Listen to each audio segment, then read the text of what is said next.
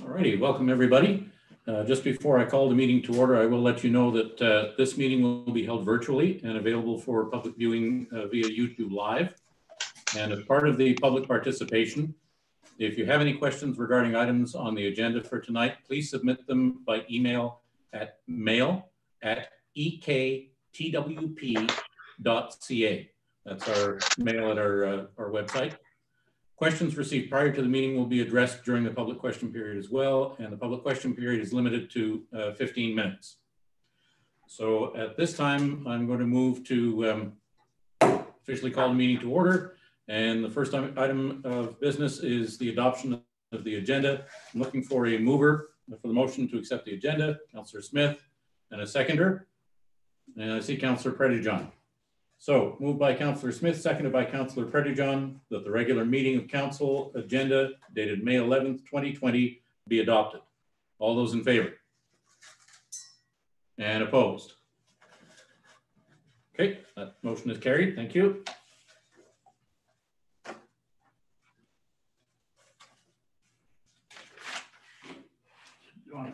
All righty, moving on to item 3, declaration of pecuniary interest. Does any member of council have an interest in any item on tonight's agenda? And if so, please state the nature thereof in general terms. Okay, seeing none, we'll move on to the adoption of the minutes. Looking for a mover to accept the minutes from our last meeting. Okay, Councillor Brayton, and seconded by Councillor Eadie. So moved by Councillor Brayton, seconded by Councillor Eadie, that the regular council meeting minutes dated April 27th, 2020 be approved. Are there any comments, questions, concerns, or corrections with regards to that set of minutes? Okay, seeing none, then I'll go ahead and call the question. All those in favor? Okay, and opposed? Okay, that's carried. Thank you. Do you want to tell us what we're doing with these things? Oh yeah, for the benefit who those who may be wondering what the colored batons are for, we have 2 councillors that are training for a relay marathon this summer.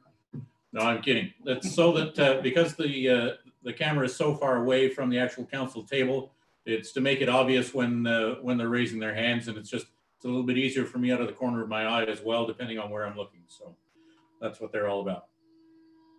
All righty, moving on to item 5. We did have a tender out for road work, contract number PW 2020-02.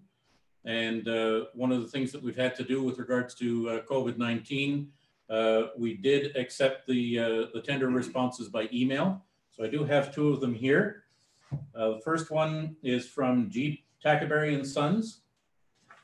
And I see that these are broken down into a number of different figures. It would take quite a while to itemize each one, but I do see, it looks like there's a grand total that I may be able to quote here. So from G. Tackaberry and Sons, the grand total is $415,644. That's $415,644. And that says in brackets, including HST. The second one that we received via email is from Coco Paving Incorporated. And they list their grand total for all 5 elements as $438,553.01. That's $438,553.01. And again, that's including HST. To our administrator clerk, I see, does our Director of Public Works have anything that he wishes to add at this time regarding the tenders? Yes, I do. I just wanted to point out the fact that despite the fact that St. George Street was supposed to be deferred to 2021, it did end up getting into this tender. At this point, we would like to verify the total costs and what the overall budget is, and then see if we can leave it in as part of this scope of work. Okay, so let me ask a question about that, Director. My recollection, and I could be wrong because my memory's fading with everything going on these days, but I think we talked about doing St. George out of our operating budget, but we would still need some costs around having that work done. So is my recollection correct on that? And this boils down to where in our budget we would actually pull the money from? Yes, that is right. And the work that we would be doing in-house would be to just repair one spot that has settled. There would be minimal cost. Okay, fair enough. So I see here that if you don't have anything further that you need to add, I see here that we're about to put a motion on the table to refer this to staff. So if any council members have any discussion items, we can handle that once the motion is on the table. So at this point, I'm looking for a mover that the request for tender submissions be referred to staff. And so Councillor Smith and a seconder, Councillor Eady. So moved by Councillor Smith, seconded by Councillor Eady, that the regular request for tender submissions for road work be referred to staff. So with that now, any comments or questions? Yes, Councillor Brayton. Wasn't that put in a budget a couple of years ago, or what happened to that? Did it go back into reserves, or? Are you talking specifically for St. George? St. George, yeah. I believe so. Our administrator clerk, I think, may have some insight here. I believe this is extra work on top of what we did a couple of years ago in partnership with the county. No. No? No. This was just about in front of Councillor Johnson's house, between him and Gary Bates. And there was a hunk of in there that was supposed to be leveled out. There's water collected in there, and it's been at least 2 years that it was supposed to be fixed. And it had to be, we must have figured out having it was some budget somewhere. And where did it go to? Like, did it go back into reserves, or was it over, or what? I don't know. No, I don't. I'm going to put our director of finance on the spot. I don't know that she would have ready access to a specific piece of information like that. But Director, do you have any comments here that might help us out? Thank you, Mr. Mayor. I know St. George Street has been in the budget in the past. I think most recently 2 years ago. I can't recall what the detail of the project was at that time. I would have to get back to council. Right, Councilor Brayton, to follow up. I know that there was ditch work done. There was a filter bed put in 6 or 7 years ago, or maybe a little bit longer than that, and it was torn out and not replaced. And that should have been some kind of a saving somewhere along. So like there should be money somewhere, I would think. So maybe what I might suggest is that since these things are being referred to staff, when the report comes back, perhaps we can get the question answered in more detail. Yeah, that would be fine. All right. Any other member of council have any questions or comments regarding this before I call the question? All right. All those in favor? And opposed? Okay, that's carried. Thank you. Can these people see these things? Oh yeah, yep. Yep. Okay. I wouldn't want to miss nothing. I think we're cheap. All righty. So now we're moving on to item 6, which is reserved for our delegations, and we have 2 delegations this evening. Up first should be Sheldon Seeley regarding Kitley Line 2. So there we go. I see you've joined the meeting now. So the virtual podium is yours, sir. Thank you very much. As you've indicated, my name is Sheldon Seeley.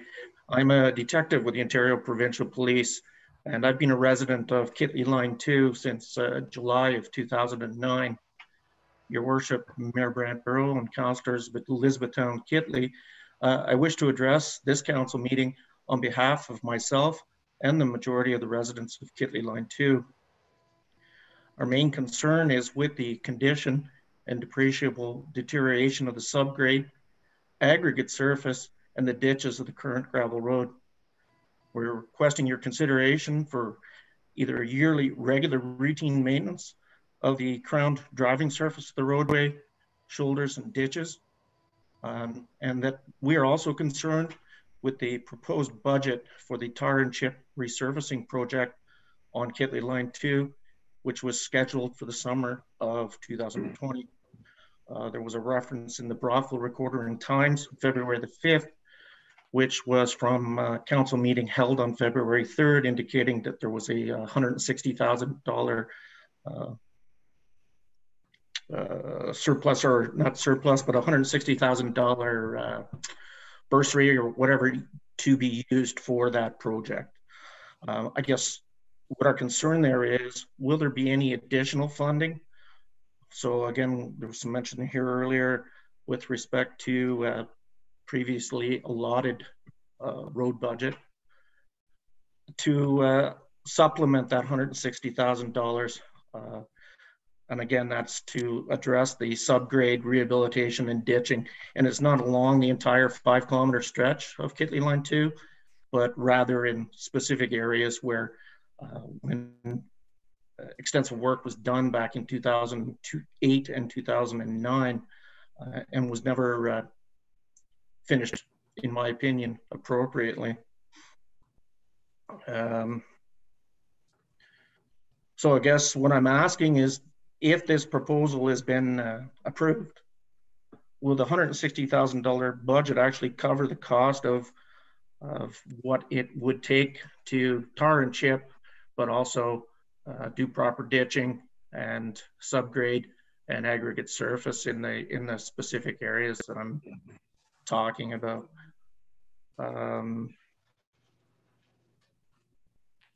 And that would include, obviously, grading depths to remove the aggregate surface that's there presently, the depth of the base material, how many lifts of tar and chip would that cover? Will there be a cap sealer? And will there be filling in the driveway ends? Our questions are, how was this proposed budget determined? Was it based on a road study, and by what method was the information gathered? We're concerned that will there be a continual routine maintenance budgeted for after completion of this project to justify the ends, meaning the shoulders and ditching and resurfacing with the cap sealer. If it is not been approved, and we continue to use the gravel road the way it is, I would like to point out that there is poor subgrade materials there which have been weakened due to moisture. It's been improper routine maintenance done to keep the crown, the shape, and compaction of the current gravel.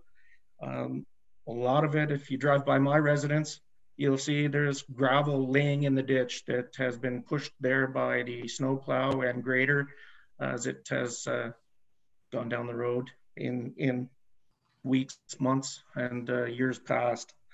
At one point, I could mow my ditch, and I can no longer mow my ditch because of the amount of gravel that's been thrown into the ditch. There's marginal gravel depths in various locations along Kitley Line 2.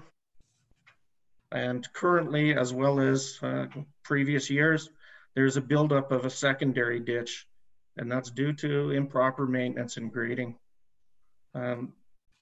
Again, it's a poor aggregate surface, contains a high content of clay, and that's holding the moisture, and it's causing a slick surface, which is not unlike driving in slush or wet snow, especially after a heavy rain or in the spring of the year when the roads start to thaw out.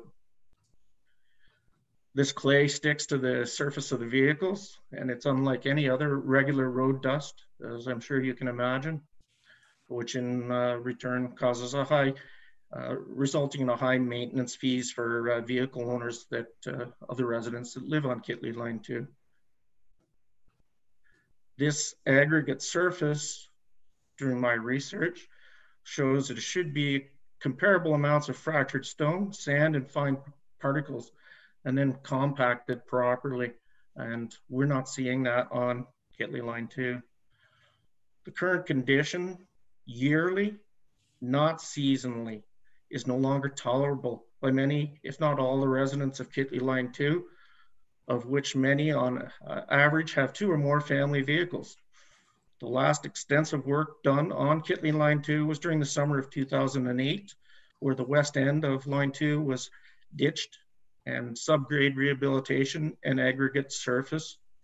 In 2009, the east end of Kitley Line 2 was ditched, subgrade rehabilitation, and aggregate surfaced. And I had been told when I moved in 2009 that there had been plans for 2010, after having 2 years for compaction, that it would be tar and chipped. And we have yet to see any tar and chip placed on Kitley Line 2. And as a result of improper road maintenance over the last 10 years, that extensive road work that was done has deteriorated once again. I was told by a previous council member, as well as a previous road foreman for the township, that road rehabilitation on Kitley Line 2 had been designated as a 3-year plan with an Ontario government supplemented project, which included the ditching, the subgrade rehabilitation, and the tar and chip resurfacing. We, the residents of Kitley Line 2, hope that this proposed resurfacing project will consider budgeting for complete and proper rehabilitation where required, and that the tar and chip resurfacing is not a band-aid solution for a short duration. And then in 5 years, we're back here where we are now before you, Mr. Mayor, and council members, pleading for consideration yet again.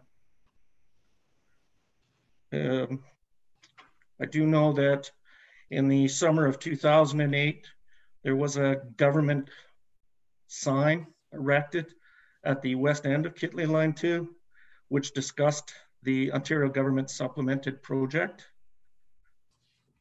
And that sign, believe it or not, recently disappeared after the 2018 election, and a number of campaign councillors had attended my residence, as well as residents of Kitley Line 2, and spoken to people who had pointed out the sign to them. Also, it disappeared shortly before the government supplemented sign that appeared on Kitley Line 3 during the resurfacing project on Kitley Line 3. If at all possible, we, the delegation of residents at Kitley Line 2, would like to be made apprised of the proposed timeline, start dates, progression dates, and completion dates in writing.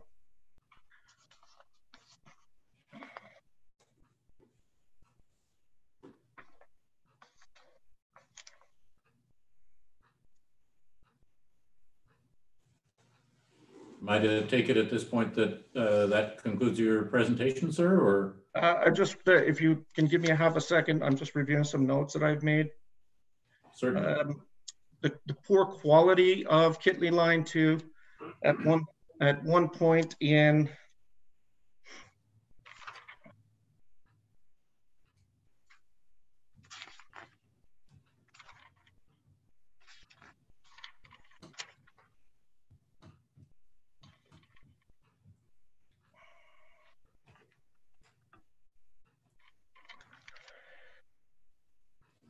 March of 2019, there was a tiered response, fire and OPP, to an emergency situation, a 911 call at the east end of Kitley Line 2. Fire attended the west end, just beyond the paved portion of County Road 29, and refused to attend any further down the Kitley Line 2 with a full-sized fire truck due to the condition of the road.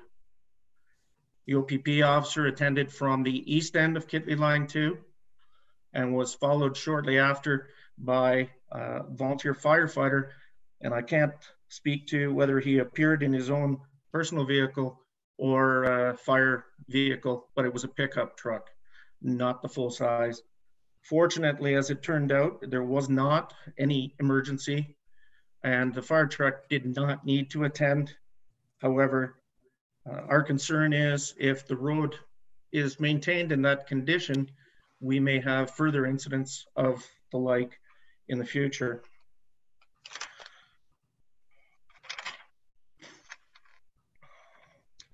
During my petitioning, I guess, and canvassing of residents of Kitley Line 2, I had the opportunity to speak with Mr. Bill Guy, who's also a current resident on Kitley Line 2 and a manager of engineering and operations for the United Counties of Leeds and Granville Roads Department. Mr. Guy did not sign our petition because he was made aware of, at the time, of the $160,000 budget for the project for resurfacing by tar and chip. I had inquired with Mr. Guy some of our concerns, and he indicated that the $160,000 would likely cover 2 lifts of tar and chip. Mr. Guy also indicated his opinion that there was a solid enough subgrade base. However, the aggregate surface materials would require removal, new scaling, and aggregate materials replaced before tar and chip. And he also indicated that a cap sealer would be laid down in that budget. I've also spoken with a road building foreman for Kavanaugh Construction and inquired with him when they do road surfacing, tar and chip, where they get their quote from. I was told it was through Coco Paving, and the rough quote that they provided for a 5-kilometer stretch for tar and chip, aggregate surface removal and replacement, and filling in the end driveways with 4 inches of granular A 7/8 gravel, would cost somewhere in the neighborhood of approximately $227,000. I want to reference Brockville Recorder and Times, the headline "Roads Projects in Priority" from February the 11th.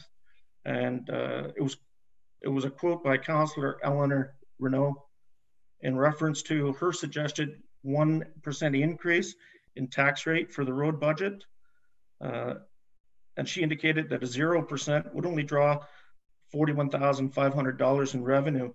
And I quote, "An extra $41,000 doesn't go very far. It won't even do a 1/2 kilometer," unquote. We use that formula. Our road is 5 kilometers long and would require approximately $410,000, which is obviously nowhere close to the $160,000 budgeted.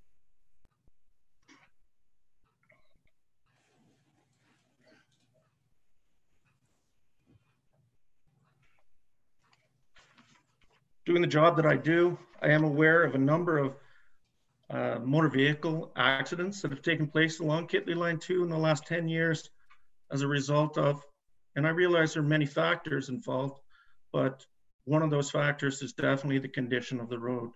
There are no shoulders. Where there are shoulders, the graders have taken the aggregate surface below the ditches, creating what's called a secondary ditch where the water continues to lay. We haven't had rain in a couple of days, but a little bit of snow. You can drive along Kitley Line 2 currently and still see puddles of water, which in my opinion should not be happening if the road is maintained properly. I will point out that, as I'm sure you're all aware, a number of residents of Kitley Line 2 have contacted council or Elizabethtown Township with respect to the condition of the road since probably last fall, but it's been ongoing for a number of years. And I can say that there has been some improvement with respect to the number of times we've seen a grader on the road. I'm not sure if that's as a result of us constantly calling and I guess for lack of better terms, complaining about the condition of the road, but we have seen an improvement. Prior to your council being elected in 2018 in the spring, I contacted the former mayor, Jim Pickard, and I spoke to him personally and asked him to drive down our road It was in the spring, but that particular year was really bad. And again, I make reference to the amount of clay on the surface, which created that slush-like driving condition. And Mayor Pickard at the time contacted me back and indicated that there would be gravel put down on Kitley Line 2 at the time. They did not cover the full 5 kilometer stretch. In fact, they were about 1.5 kilometers short of the entire stretch. And shortly after that, grader went by and shoved all that fresh gravel off into the ditches, and it remains there present day. So at this point, I don't mean to interrupt, but we do have 2 delegations, and I have been... understand fully, Your Worship, and that'll conclude my comments at this point then. All right, so as is tradition, I'll ask if any member of council wishes to address the delegation or has any questions for him at this point. I would have our Director of Public Works. Okay, so then our Director of Public Works, would you like to respond in any fashion at this point?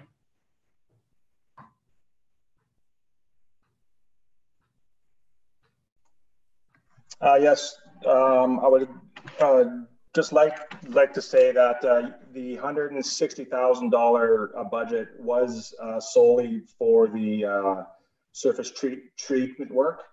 All of the subgrade repairs and graveling would occur from other parts of the budget.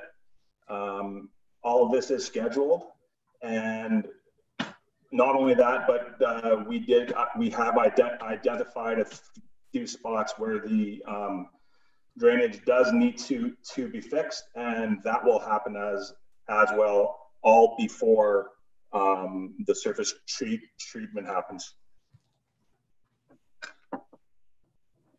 Okay, and I see Councillor Brayton did have one in on this. Thank you, Mr. Mayor. I think the $160,000 was a guesstimate. It probably might go over that a little bit. I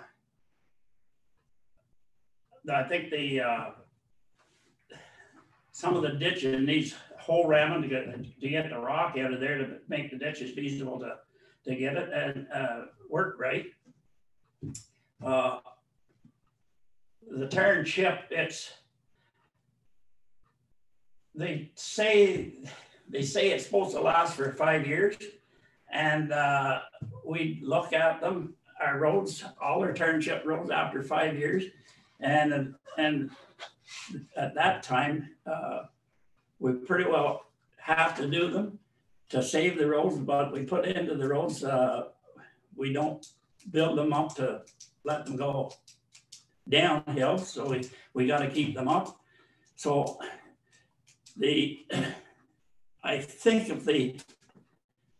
if we do the thing right, like our Director of Public Works says, there will be most of the work will coming from the Township on our dollar. That's nothing to do with the $160,000. I don't know, correct me if I'm wrong, but I think that when we put our spring stone on, there'll be stone going on it, and then we'll probably put 4 or 5 inches of fresh stone after that.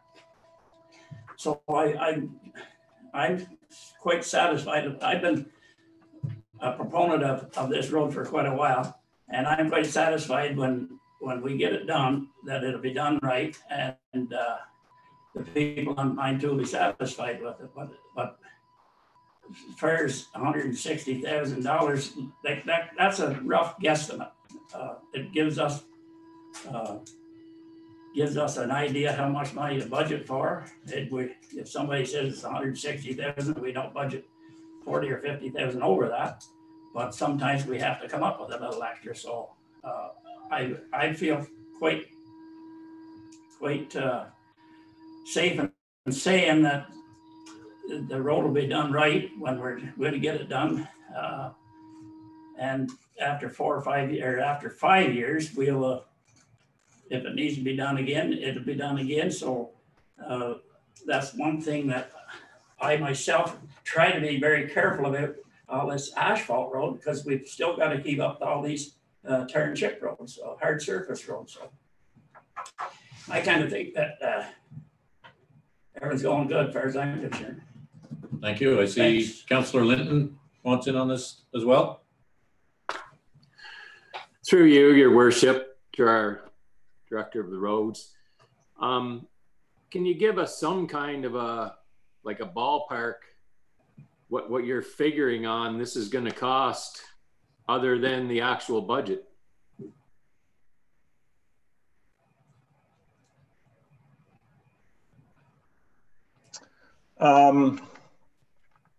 Besides the gravel that's going to be going down on that road here soon, because they are moving up to that end shortly. The ditching work that I had in mind with the whole ramming was going to cost $10,000 to $15,000, and the additional gravel. We will be putting more on as part of our regular graveling program, and then at that time we will assess the actual road structure, and if there's any repairs that need to happen, that will happen. The fact that we're just putting on gravel now doesn't really impact it much because that can be easily moved. The subgrade fixed and then the gravel put back on. So it's kind of it's going to be a call in the field. Okay. How much repair work we'll have to do.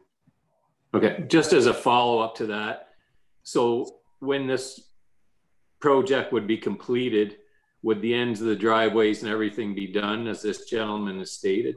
Yes. Thank you. Okay, Councillor Brayton. I thought that the only time that we done at the end of driveways was if the driveway was paved, we would pave it again out to our road. But I don't think that we have never done the ends of driveways on a hard surface that I know. So what,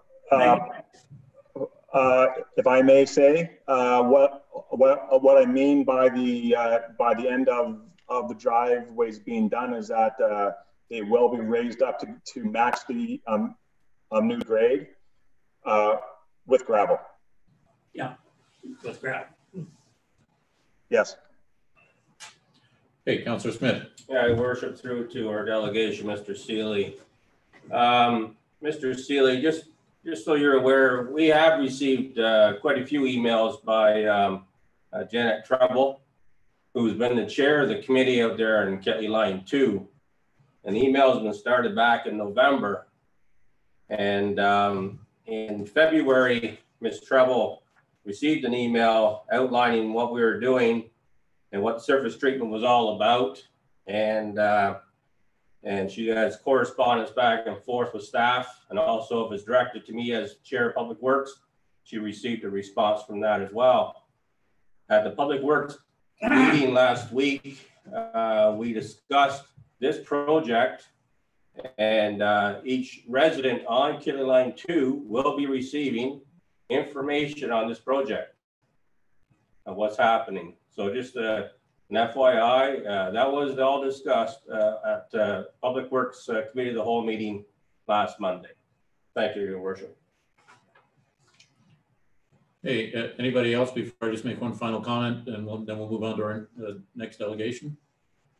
Okay, so yeah, the final comment that I'd like to make is I wouldn't necessarily expect residents who follow the proceedings of council through the newspaper to understand all the nuances of the way the budgets are put together. And when a soundbite appears in an article without all the proper context of what's gone on in the meetings leading up to it, especially in your line of work, I'm sure you can appreciate that things are not always as they seem on the surface. And so I can say I sat in the public gallery for 6 years learning, many of those nuances. And so I'm not surprised that when you see $160,000 as a budget, you wouldn't necessarily realize that that's what we call the capital side of things, and all the rest of this would go on. And so I can understand to a certain extent, your trepidation for what you saw and what you may have feared was coming. But I can provide you with the same assurances that my two colleagues in the chamber have already said. I think you'll be pretty satisfied with the work that you see go on under the direction of our Director of Public Works. And I think you'll be pretty satisfied with the condition of the road and the way we maintain it going forward. I don't want to see us spend good money and then have to re-spend good money, doing something over again that we should have done right the first time. I'm pretty confident we'll do it right the first time. We'll keep up to it. So thank you for your time today and your presentation, and hang tight. You'll be receiving a letter soon. Thank you, Mr. Mayor. Thank you, Council. Thank you. Thank you. Thank you. All righty. So I think in the waiting room now, we have our second delegation. So this would be Julie Severant, from the Executive Director for the Frontenac Arch Biosphere Network. And so I'll welcome you virtually to our podium and look forward to your presentation. Hi, thank you. So as mentioned, my name is Julie Severant, and I'm working for the Frontenac Arch Biosphere. And we presented to Council in February 2019. And we went back to, we went to the county in the fall of 2019 to request funding from the municipalities in and around the biosphere. And in response to that, we ended up sending out a letter asking for support. And so the presentation today is as requested by Council, is to summarize sort of what we've done and what we plan to do. And so I don't know if I can screen share.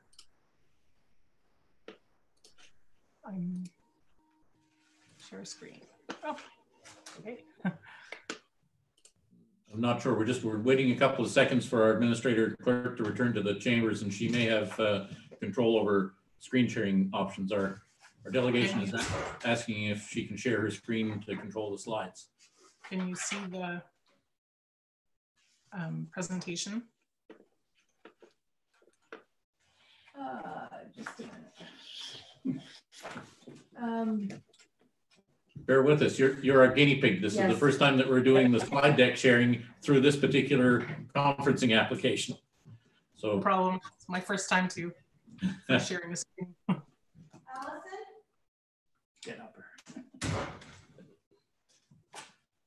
her. Bear with us. We've just hollered downstairs to our expert. Okay, thank you. She is working on it. Oh, look, there it is. Can you see it? Yes. Okay, I double clicked it instead, so maybe that's the key. Okay, so can you see the full thing right now? Yes. Yes. Perfect. Okay. So the Frontenac Arch Biosphere region is located on the lands traditionally sustained by the Haudenosaunee and Anishinaabe people. And as our society gains access to knowledge, we're learning about pre-existing names of places and things, and that there were and still are pre-existing relationships. And I like this map. It's from the Decolonial Atlas online, and it shows place names in Kanien'kehá:ka, which is the Mohawk language. And so the Frontenac Arch Biosphere Network, we also sit at the table with the Eastern Ontario First Nations Working Group, and this is to discuss potential projects and collaborations with First Nations. And that meets, I think it's quarterly. So then the Frontenac Arch Biosphere region is 2,700 square kilometers. It extends from Gananoque to Brockville, and north of Kingston from Verona to Westport and over to Athens.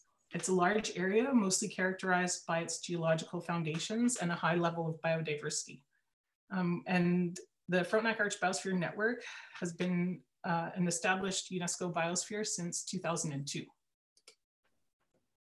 So biosphere reserves undergo a rigorous periodic review every 10 years, and ours was in 2017, where we received we received recognition that UNESCO renewed our Frontenac Arch Biosphere Reserve designation in the fall of 2019. So we're very excited about that. Our volunteer board of directors contributed a lot of personal time and effort to get the renewal. And from this exercise, we also learned how to work together as a group, that the organization needs a succession plan. And we developed an Excel-based information management structure to keep better track of our activities and our networking and community outreach. In the past, we've participated in outreach events at the national and local levels. Outreach and networking take a lot of time, travel, and capacity, and no grants cover this work, and it's taxing on volunteers. Some of the outreach activities we have participated in or led are the Lyndhurst Turkey Fair, Turtle Box Building at Mallory Town, the La Tournelle Mentorship Day with the Cataraqui Region Conservation Authority, and Christmas bird counts for kids at both Land Bay and Mac Johnson, the Sydenham Lakes and Trails Festival, and the A2A Conservation Action Planning Workshops. We do call ourselves the Frontenac Arch Biosphere Network because networking and relationship building are integrated into most of our activities. We recently organized an advisory council with some of our partners, and we meet quarterly for that as well. And the purpose of the council is to help guide our activities strategically and to prevent duplication of work. We've also taken time to present to municipal councils to increase awareness and the potential of working with and supporting the Frontenac Arch Biosphere. So for education, Nature Camp was started in 2018 through an Ontario Trillium Foundation grant, and we were able to hire a full-time program manager for 3 years to run the program, as well as 4 to 6 part-time positions in the region. 2020 is the last year of funding, and we're seeking additional funding to supplement the program for the next 1 to 3 years until revenues can be generated to support the staff. This is considered a social enterprise activity, and we would like to engage in more of these. So that's social enterprise activity is one in which you generate revenues, but you then reinvest those revenues into the mandate of the organization. And so the Nature Camp program has also been integral to increasing our outreach activities and to getting families involved in outdoor experiences. We've also collaborated with many organizations and municipalities, including Elizabethtown-Kitley. We've provided other educational experiences for students in elementary schools, high schools, and university. 2019 was the last year of a 9-year partnership with Queen's University School of Environmental Studies, but we hope to work closely with the staff and students at Queen's again.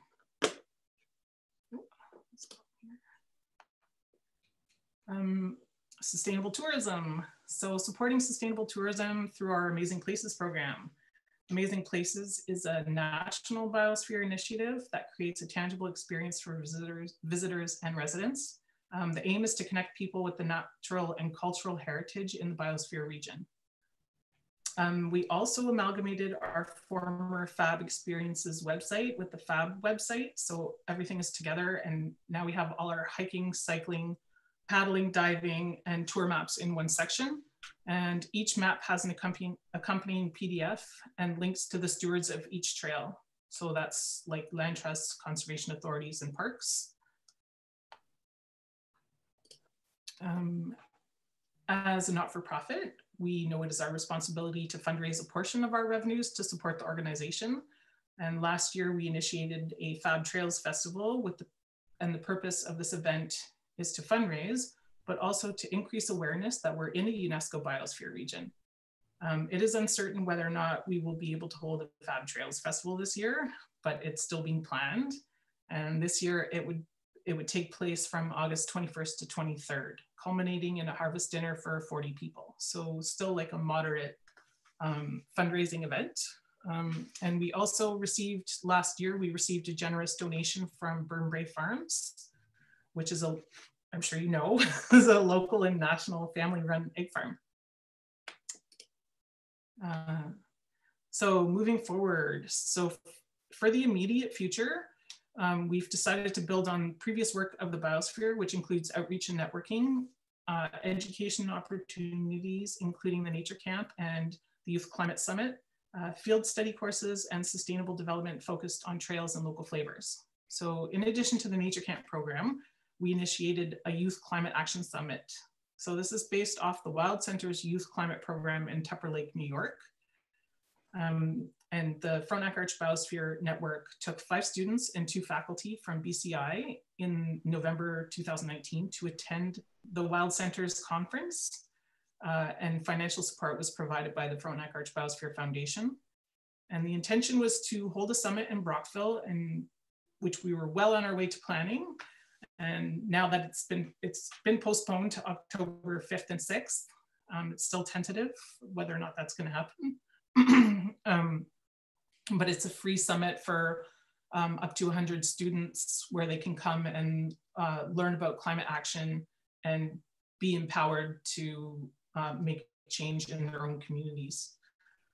Our plans for 2020 also include Nature Camp, the Trails Festival, relaunching local flavors, in addition to outreach and networking activities. So of course, due to SARS-CoV-2 restrictions, we have gotten inventive with our social media and have been posting activities and information for April was Earth Month. And we're partnering with the Gananoque Library and Fulford Academy to host a live World Bee Day celebration on May 20th on Facebook. And we've also applied for a grant to work with the Gananoque Chamber of Commerce. We applied jointly to organize tourism, like a tourism collaboration for this region, and see what we can work out there. So the long-term objectives in the more distant future, we'd like to demonstrate how the Frontenac Arch Biosphere Network is contributing to the Sustainable Development Goals and the Canada Biodiversity Targets. Ideally, our future projects and programs will align with these and other international targets, demonstrating how they can be implemented at the local level. At the same time, to ensure our financial sustainability, we need to take on a number of social enterprise activities to generate revenue that can then be reinvested in the organization and the UNESCO mandate. The National Network of Canadian Biosphere Reserves has created a communications and branding strategy to achieve consistency in messaging and projects among Canadian biospheres. And it's hoped that this will increase the national presence of Canadian biospheres, of which there are 18. So we're asking municipalities to help contribute to the Frontenac Arch Biosphere Network's core operating requirements, as many grants will not contribute to overhead costs, such as non-project management, board of director insurance, and website maintenance. We've received funding from 3 municipalities so far: Brockville, Gananoque, and Front of Young. Our past activities are also being documented in our annual reports, which could be accessed online on our website if you want to know more. And the 2019 report is coming shortly. Yeah, so in order to report back to municipalities who are providing support, we're developing like an evaluation procedure to measure our impact and quantify our efforts. So if municipalities become more involved with the biosphere, there's opportunities to work on joint projects that are of value to the region. In return for an annual contribution, biosphere municipalities are demonstrating support for the environment, green economy, climate change action, and sustainability of communities. And just to sort of prove, like, to show you that the core operating costs are not covered, our program manager for Nature Camp is full-time for 3 years. It's a 3-year contract. And I've been working between 10 and 30 hours part-time, depending on, I'm personally flexible to be able to do this work. So I've been able to go down to 10 hours when I've had to, but not, I don't think I don't think that that is desirable. So questions? Okay, well, thanks for the presentation. And so now, good. So we've returned to where I can see everybody. So now I'll ask the members of council if they have any questions or comments for our presenter.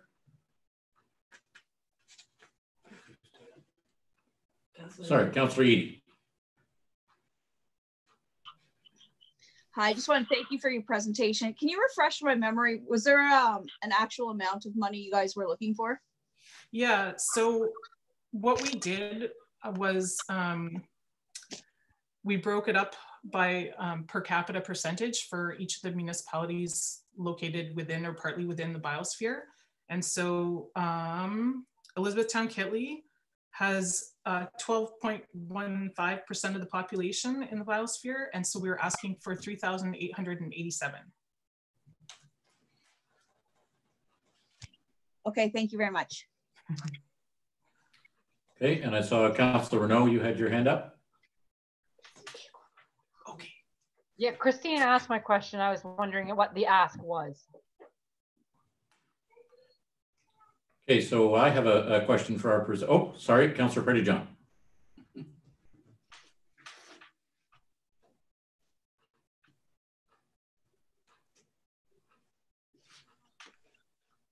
Can you hear me now? Yes, we can. Okay. I was looking at the long-term objectives and the sustainable development goals, and I'm sure over a course of time they would be, but do you have hard and fast plans yet on how you know, like that's a big initiative. There's 17 of them here, and you know, to have no poverty, the first one, do you have plans on how that's going to happen, or? So, oops, sorry. That's my question. Thank you. Okay.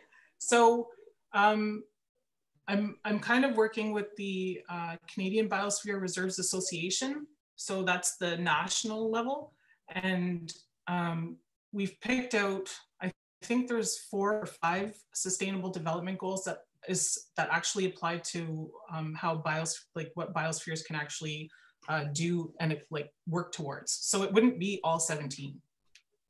And it's also not, we don't, what is it, SDG 17, 19 is partnerships, and that's like a major part of what we do. So it's not just working alone, it's working in partnership and communicating and networking with other organizations that are working on the landscape to be able to get things done. So the SDGs would be there's a handful of each. It wouldn't be both lists. And it would be more sort of strategic, I think, nationally, rather than just kind of going off on our own. But we, as of now, that's a long-term objective. We don't have anything planned right now. Okay, so I have a question for you then, and it boils down to this.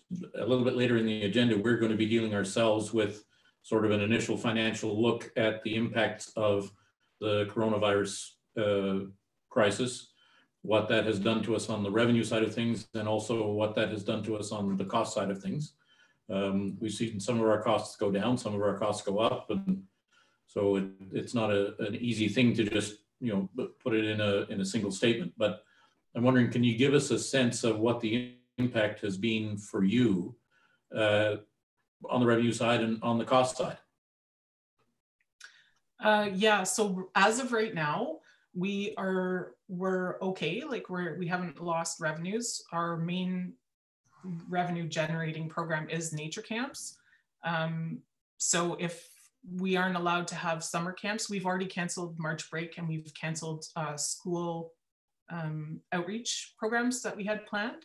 So if we don't run summer nature camps, that's very much going to affect us.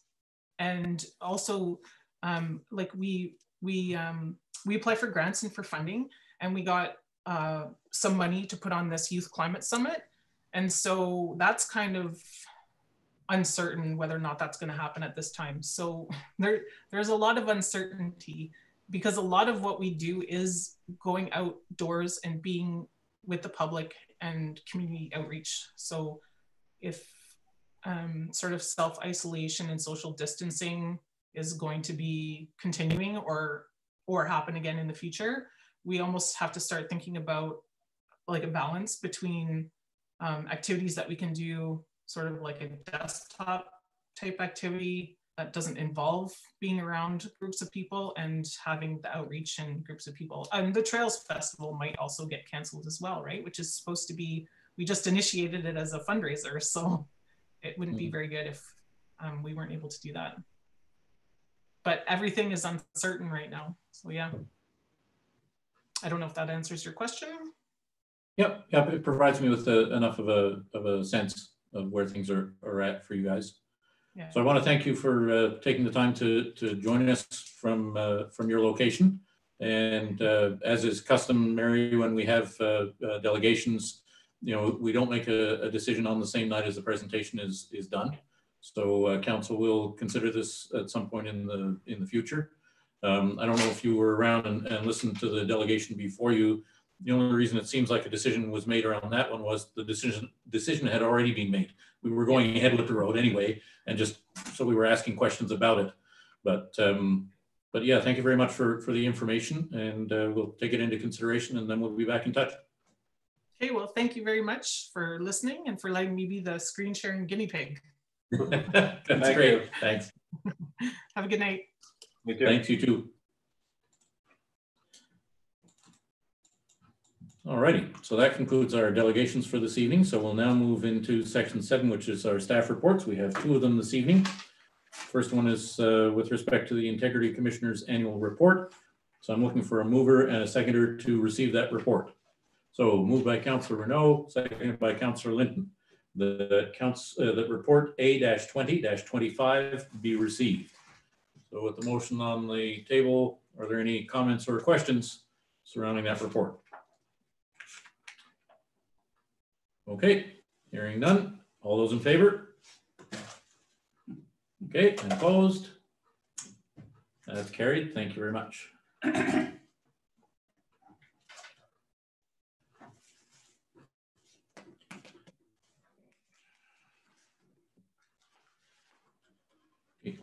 That next motion still wants to hide. All righty, moving on to the second staff report. This is the financial update related to the COVID-19 pandemic. Looking for a mover and a seconder to receive that report, and then we can get into the discussion. Moved by Councillor Predejohn, seconded by Councillor Smith. That report F-20-07 be received. So with that motion on the table, I'll go ahead and open up the floor for any questions or discussion. Councillor Smith. Thank you, Your Worship. I'll just start out with a couple of comments. With regards to the COVID-19 pandemic and potential staff returning to work, I think the best solution is to keep working from home as long as possible to limit the number of people in the buildings. Be patient, be safe is key in reducing the COVID-19 cases or until a vaccine is available.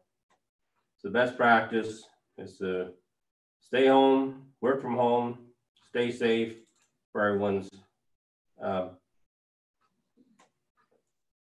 health. I'd like to comment in regards to the purchase of plexiglass.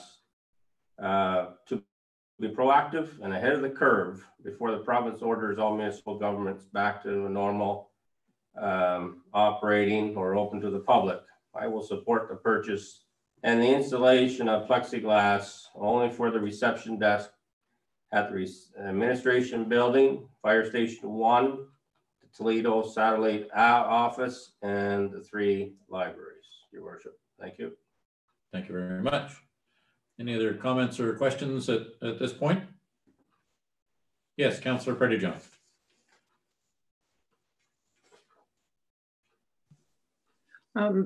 Through you to Councillor Smith, when you say stay safe, stay home until such time as there's a vaccination, did I hear that? I'm having a little trouble hearing. Did I hear vaccination? Because that might be 2 years off. Are we going to do this for 2 years? Well, I don't know. I'm not the Premier of Ontario, but from listening to the Premier and the Minister of Health and all the doctors who have been on CTV News across Canada, they are stating the best case is to stay home and to stay safe if possible. If people or businesses are able to work from home without any disruptions in their operating, that is the best way of beating the curve with the COVID-19. I must say, working for the counties, good example. We have approximately, I'll say 40% working from home right now. And the operation of the county is still operating as normal, even with people working from home. And we're still doing our social distancing as we are here tonight. And if that's what it's going to take until the government says, okay, municipal governments, buildings, you're open to the public, then we're all back to work and you're back to normal. But I think to beat the curve, we have to be proactive. You may have to stay on this course for a while. We don't know that. But that's just working in the environment of it today. I think that's what we have to do. Yes, it could be 12, 18 months down the road to see a vaccine. I don't know. But our cases are not going down. We're starting to hear some local cases. So I'm being cautious. That's all I want to say. Thank you. Okay, can I respond back to that? I understand first through the mayor to Councillor Smith that no, you're not the premier, but the premier has made some decisions about opening walking trails, people doing their social distancing. We may have one family being able to meet with another family. We still have people going into all the grocery stores. It's been viewed that some stores, I won't mention names, are not doing the sanitizing properly. There are people out there saying, what are you wearing a mask for? It's not Halloween. There's all kinds of things going on with this. And to me, realistically, people are not going to put up with this for as long as you may think, waiting for a vaccine. There are those that are saying if there's a vaccine, they're not going to take it anyway.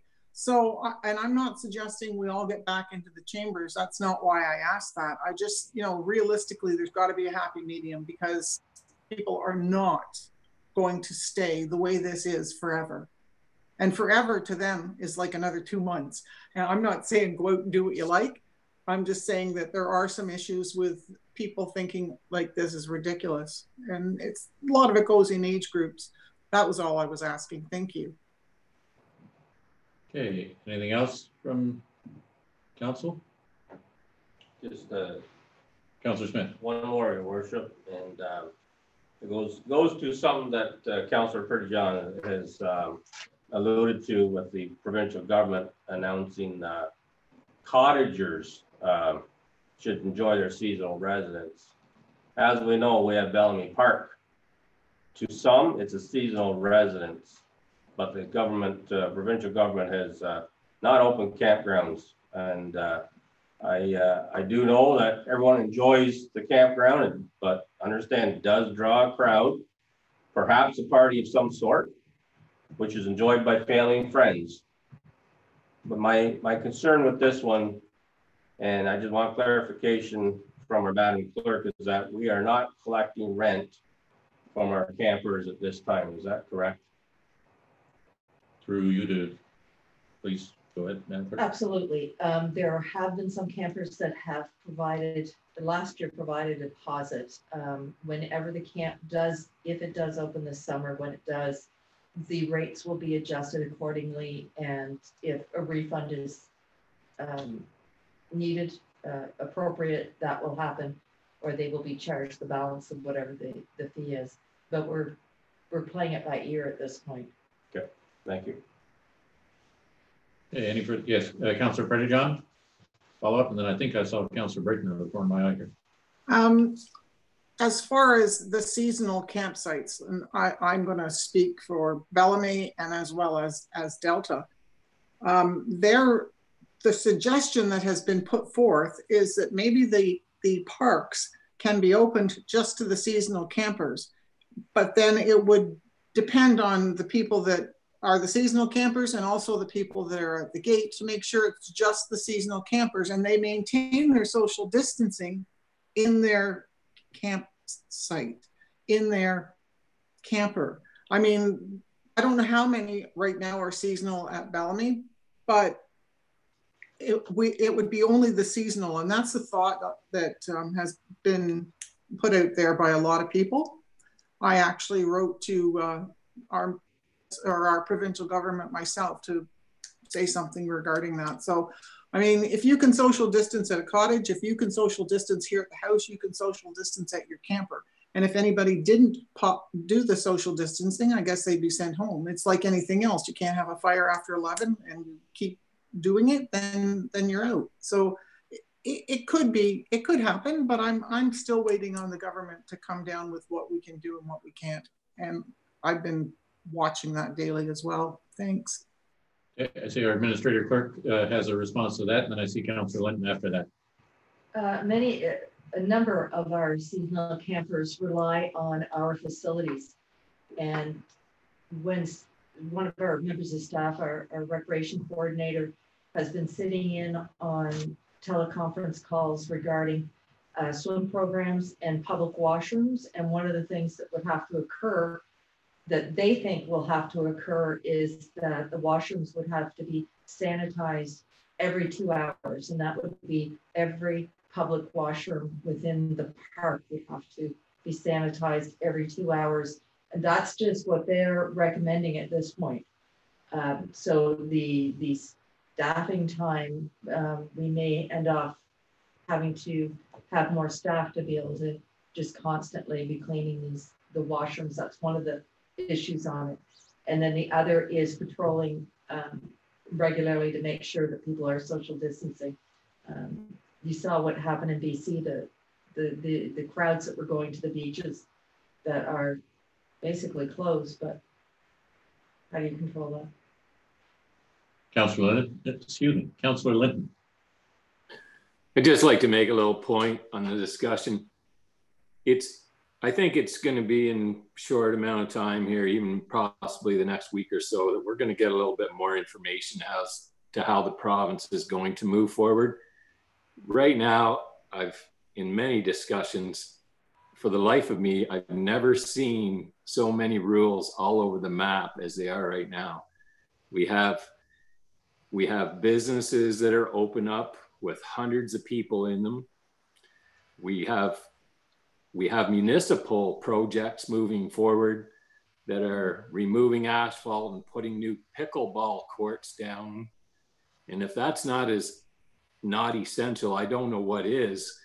And then we have construction jobs that are going on at BGH that we don't even have. We have a major surplus of beds right now. So just to my point, everything right now is all over the map. And I think with some of those items that we've just talked about, I think clarification for that is coming soon. Thank you. And I saw Councillor Renault, you had your hand up. I got mine up too.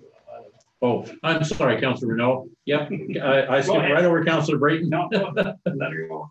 Go ahead. No, go ahead, Councillor Brayton, then we'll get to Councillor Renault. Well, I'm just going to say, I've been locked up in a house with a woman for I don't know, 8 or 9 weeks, and I need a haircut. So they're going to have to open up the country or the economy. There would be nothing to open up. There'd be no jobs, be no nothing. There'd be no country. Like it can't go on forever.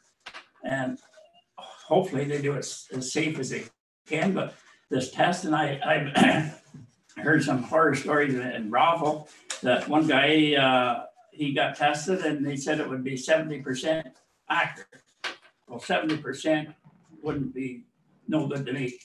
So like, they've got to get their stuff together, and maybe it's a story, I don't know, but the government is the one that's shut it down. They're the ones that are going to have to open it up, and then hopefully people have a job to go back to when they do open it up, and we can get back with some kind of normalcy and carry on their lives. But like I know if I was living in the 10th floor of a 400 unit apartment building, I would like to go to my summer cottage, but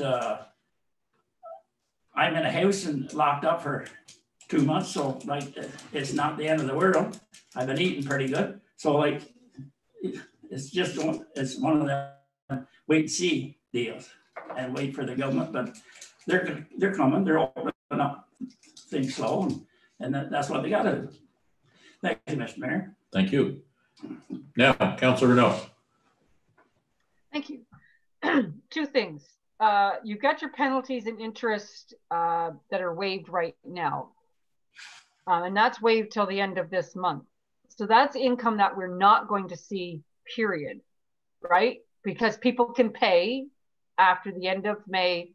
So that's money that we wouldn't see. We might not have seen anyway because everybody may have paid on time. What I am wondering about is, okay, people pay at the end of May for the rest of the year. Are we really out any money for the rest of the year if everybody pays up from then on? Just the campers? No, sorry, just to clarify. This is the taxes. I have the question on the campers. Yeah, so this is the taxes for all ratepayers right now. So I'm going to refer that to our Director of Finance, but my understanding is that the recommendation is that we don't further waive the interest and penalties. And so going forward, those people who were in arrears, who have now been treated as fairly as everybody else and have not had to pay interest or penalties during this deferral, those people who are still in arrears are going to go back to paying interest and penalties. That's sort of the recommendation. And anybody who now goes into arrears, if they go beyond the current May 22nd due date, they would start to incur penalties and interest. I believe that's where the recommendation is, or if I just screwed that all up, Director of Finance. Thank you, Mr. Mayor, through your worship to Councillor Renault. So we're recommending that we do not extend the due date. However, we're going to come back to council with some options for looking at those penalties on an ongoing basis, whether we still need to provide some sort of relief or whether it can be staged or by application. We'll have more information on that. But for now, I think we can maintain our current due date at the end of May. We are out the penalty and interest that we waived for April and May. So $33,000. So if we continue to waive penalty, it may be less if we waive penalty for people that are only in a current position. Yeah, so we can't get that $33,000 back. If we look at waiving them further, the maximum we would be out would be $16,000 a month. So again, we are going to bring that back to council for the next meeting prior to the June 1st resumption of penalties. Okay, thanks for that clarification. Does that answer your question, Councillor Renault? Yeah, on that. And then the other question I have, or statement I have, is about the park. Councillor Prejean suggested that perhaps maybe we could just let the seasonals come in. We actually don't make enough profit on just the seasonals. We need the overnighters to actually make campground pay. And if we have to do everything that Yvonne is talking about and needing more staff, then we really would be in the hole. And would it be, so I think the committee really has to take a look at, is it feasible to open under those conditions and lose more than we could ever get back? It's just something that has to be thought about and looked at before we just go forward. Okay, thank you very much. I think, did I see Councillor Prejean? Did you have your hand up there? And then after you, I see Councillor Linton. Through you to Ms. Gordon, I'd like to know if at the end of May, when people have had everything waived, and there are some that can pay, but there are some that still can't pay or have not, have the ability or don't pay or whatever, are there interest and penalties going to be retroactive to when this started, or we lost them entirely? the interest and penalties? Have we lost them entirely for everybody, or will the ones that still can't pay, will it go back to the start? Something like if you get a loan at Leon's, if you don't pay at the same date, then you have to pay for all the interest, right? Thanks. Our Director of Finance. I don't believe the decision was to be retroactive with that penalty if they do not continue to pay. So that revenue would then be lost. Yeah, that's consistent with my understanding. When the emergency controller made those recommendations, it was basically biting the bullet. Deferred. Yeah. All right. So I guess Councillor Linton, you're next. Just one point on the park. I guess I can't understand if we opened up for the regular seasonal campers, what the difference, they would have to follow the social distancing and the rest of the rules that would be set in place, that any overnight or weekend campers would be required to follow the same. Yeah, I guess the one distinction between the regular campers, or at least the ones that make that their seasonal residents, and the overnight campers would be the large influx from a much wider variety of who knows where. It could be Ottawa or Toronto or a hotspot anywhere in the province or what have you. So there might be a distinction to be made there, I think. But yeah, I can see that the committee is going to have a pretty detailed discussion. And I take your point that you made earlier to heart, that hopefully in the next week or maybe two at the most, we'll get a lot more clear direction from the province, because I can tell you that the amount of time that I'm spending now versus a few weeks ago, just trying to deal with, two different topics that seem to be the same thing, and yet they're being treated differently, even within our borders or our borders compared to our next door neighbor or what have you.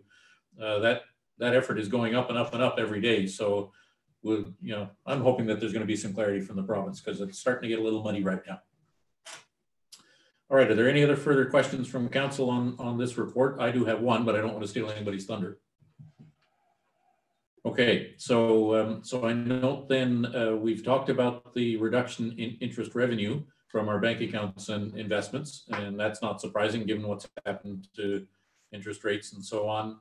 I'm just wondering, I imagine you haven't had a chance yet to even consider what that might do in terms of opportunities to restructure. I'm thinking specifically now about Fire Station 3 or any of the other large ticket items. Am I right in assuming that our access to money for cash flow is much more affordable now than it was prior to COVID? So although we're losing the interest on our investments, we may also be gaining a little bit of an advantage on the other side of the books that we could take advantage of for cash flow. So any comment around that would be appreciated.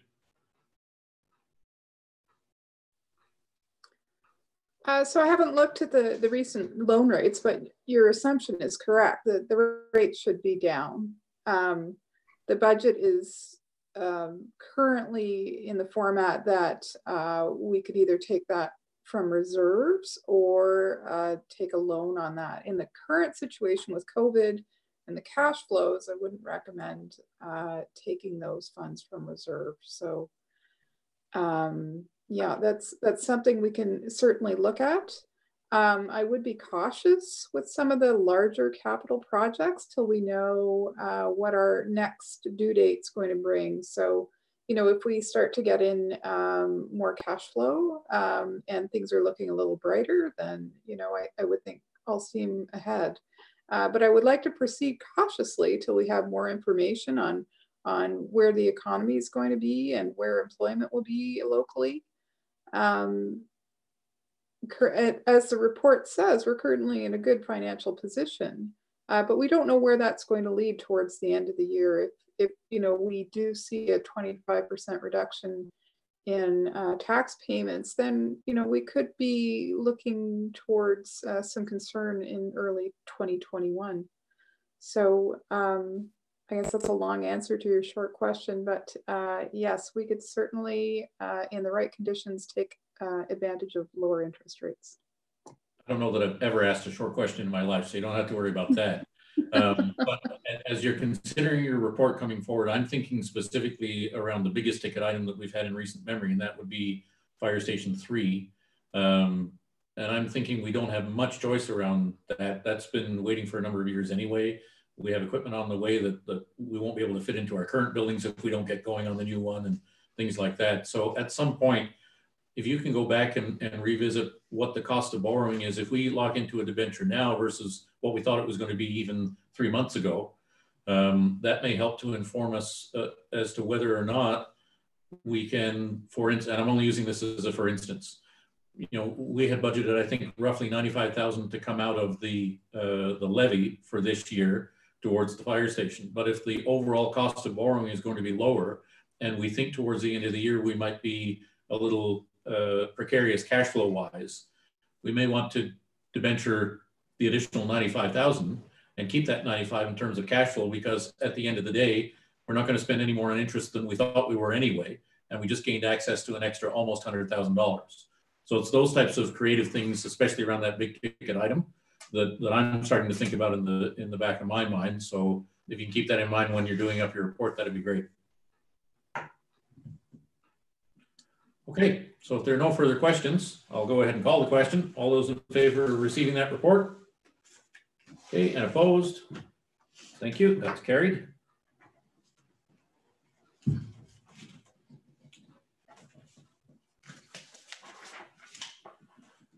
Alrighty, so we'll now move on to our committee minutes. We have one set, so I'm going to be looking for a mover and seconder to receive the Public Works and Waste Management Committee of the whole meeting minutes. So moved by Councillor Renault, seconded by Councillor Brayton, that the Public Works Waste Management Committee of the whole meeting minutes dated May 4th, 2020 be received. Are there any questions, comments, or concerns with that set of minutes, Council? All right, seeing none, all those in favor? And opposed? That's carried, thank you.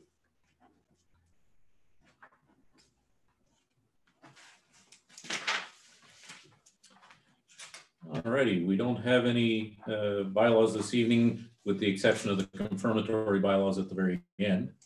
We do have two correspondence items, and so I'm going to be looking for a mover and seconder to receive and file item 1 and receive and support item 2. So moved by Councillor Pettyjohn and seconded by Councillor Linton, that the following correspondence item be received and filed, item 1, and that the following correspondence item be received and supported, item 2. Any comments or questions with regards to item 1, that being the AMO Board of Directors? Yes, okay. Next one. All righty, and so any comments or questions regarding the second one? I see Councillor Smith was eager to get his baton up there, so we'll let you go ahead. Thank you, Worship. I support the Township of Armour resolution for rural internet, the need for high-speed internet connectivity in rural Ontario. Elizabethtown-Kitley has supported the installation of new communication towers, but there are still areas in the township lacking high-speed internet connectivity. COVID-19 has brought forth the importance of high-speed internet connectivity, especially during the closure of the schools. Until schools are reopened, the future of children's learning is online, which is why high-speed internet connectivity is important in rural Ontario. In the Recorder Times back in, I think, start of April, when they closed all the schools down, one of the comments in the Recorder Times was that the school board realizes that the high-speed internet is not all through Ontario or Eastern Ontario, and if you wanted to connect to the internet, come to the parking lot of their child's school. I don't think that was the right way of operating, but all I want to say is that we've been supporting high-speed internet here in Elizabethtown-Kitley. I think we got to continue to do that, and I will support that resolution on the table, sir. Thank you very much. Any other comments or questions around this item? All right, I'll go ahead and call the question then. All those in favor? And opposed? Okay, that's carried. Thank you.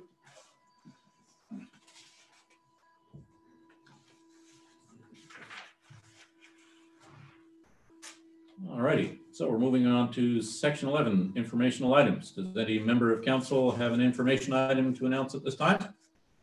Yes, Councillor Smith. Your Worship and members of council, over the weekend, I received numerous complaints in regards to garbage and vehicles tearing up the fairgrounds and Rouse Corners.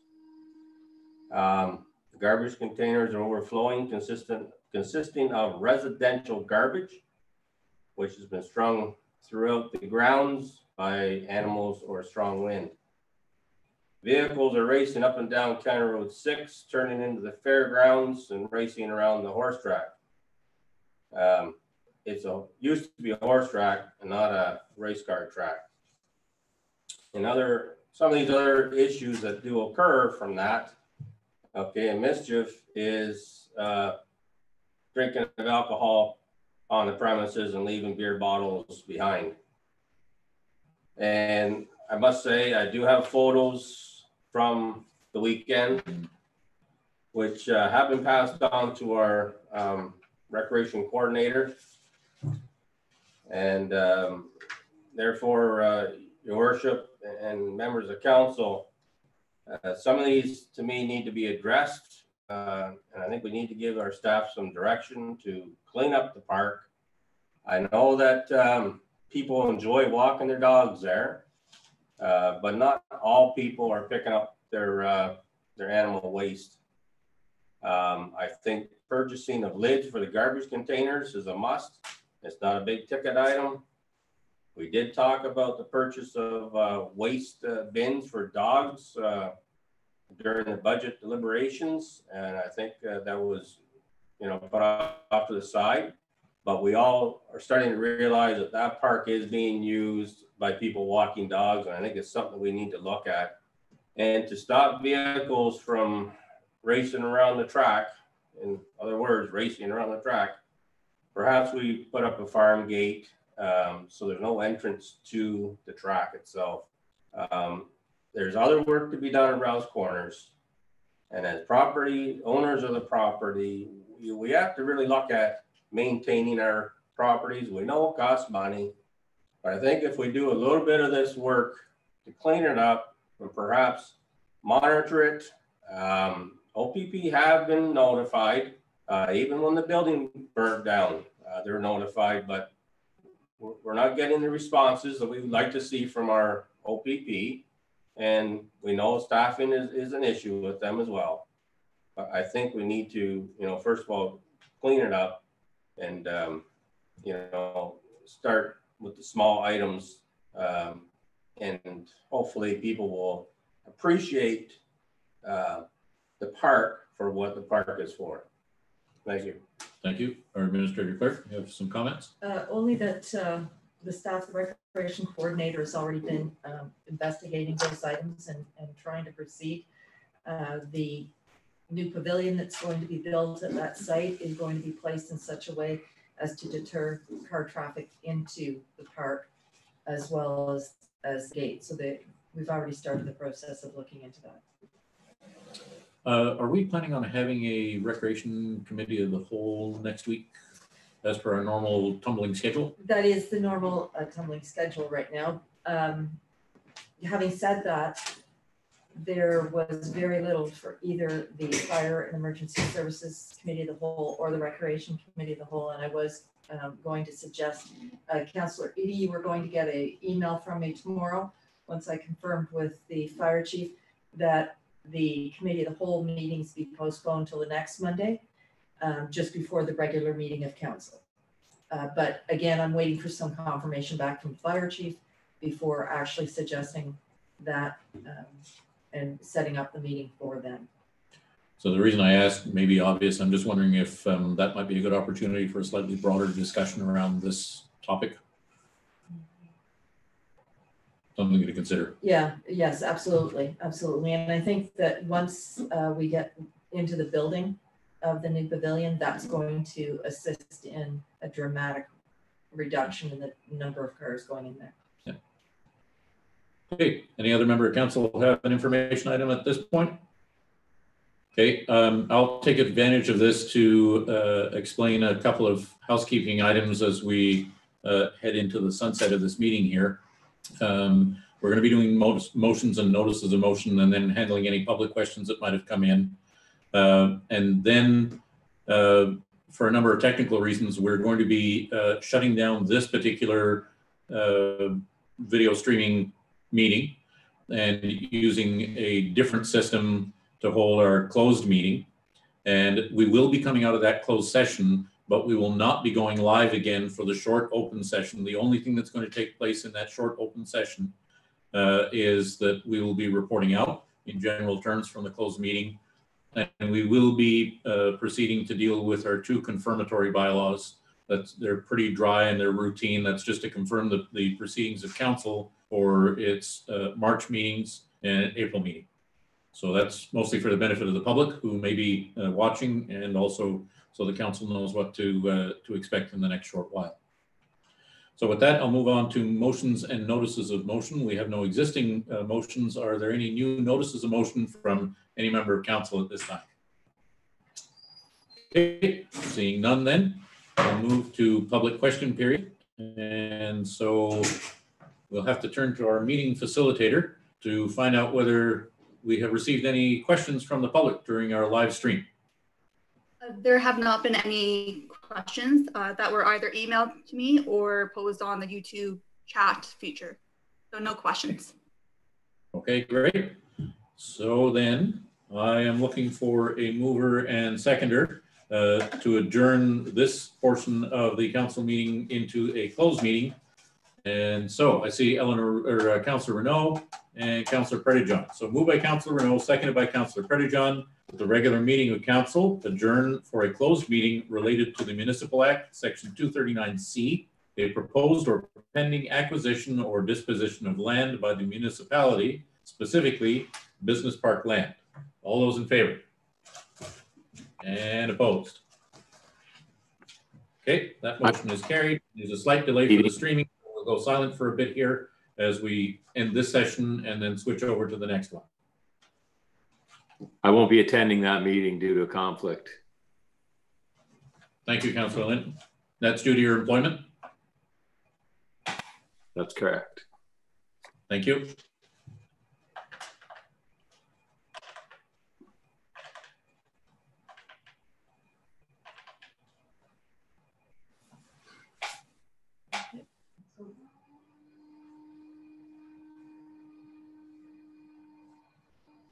Pete Harris. We can leave the meeting, I believe.